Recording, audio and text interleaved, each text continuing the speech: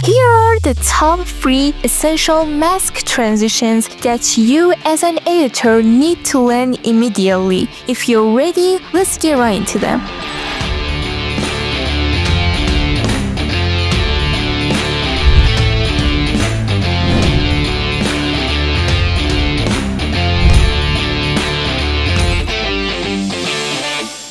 How's it going on, guys? Starting by the first one, in which we created a transition using an object in the video itself. So for this task, we need the object in the video to kind of cover the whole screen for a moment. Now move the playhead to where the object is covering the whole screen, head to the effect control panel and click on this rectangle mask icon right here. Check this button to invert the mask and move it out of the footage for now. In the effect control panel, set a keyframe for mask path. Move 1 frame forward using the right arrow key on your keyboard and click on the mask itself to select it and place it where the transition is gonna happen. Just click on these blue points, stretch the mask and make sure that you place it exactly where the second footage is gonna be located. Again, you gotta move 1 frame forward and repeat the same process until you cover the whole screen with this mask. Keep adjusting it frame by frame and carefully place it over the transition spot. Now our object is no longer visible, so we can adjust this mask to cover the whole screen and get ready to add the second footage. Before that, you need to head back to the start where the transition is gonna happen and add your second footage over there.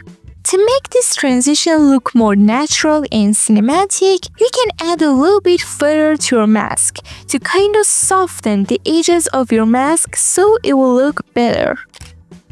You can repeat the same process for this tree right here as well. And this is how you do the wipe mask transition in Premiere Pro. Moving to our second transition, which is called the door mask transition, and it's as easy to do as the first one and you can make a lot of use out of it in your videos. So here we got a footage of a door opening loop and we want to place our second footage exactly where the door opens.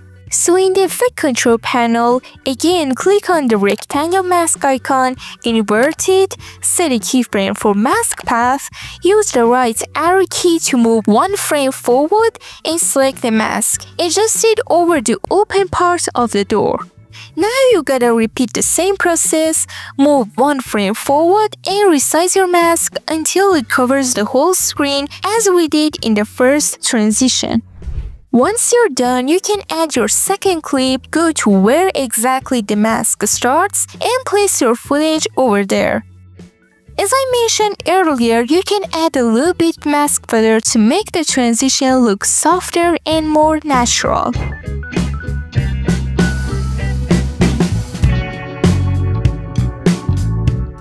This will take us to the third and final transition, which is by far one of the most useful and popular ones, called the zoom mask transition. For this part, we need an object that's kind of stable and doesn't move too much. I want to do it with a camera lens. You can use many other objects like a drawer, an eye, and many things. Just make sure that it doesn't move too much. So this time, we click on the ellipse mask icon right here, invert it, and adjust it inside where the transition is gonna happen. Again, you gotta move frame by frame forward and make sure that your mask doesn't go off and change position. I'm sure you guys have already mastered this part. Now we can add our second footage to the timeline. Start playing the video to see where you want the transition to happen. In my case, it will be right here. Select your upper footage and set a keyframe for its scale and position. Hold Alt on your keyboard and duplicate them. Right-click and select Ease In to make the transformation smoother. As you are on the second keyframes, increase the scale to the point that the second footage covers the whole screen and change its position if needed. Now you can play with the keyframes to get the best results. If you guys found this video helpful, please drop a like and join our family. I will answer all your questions and requests in the comment section, so feel free to share your ideas and stay tuned for weekly tutorials on Premiere Pro, Photoshop, and the After Effects. See you all later.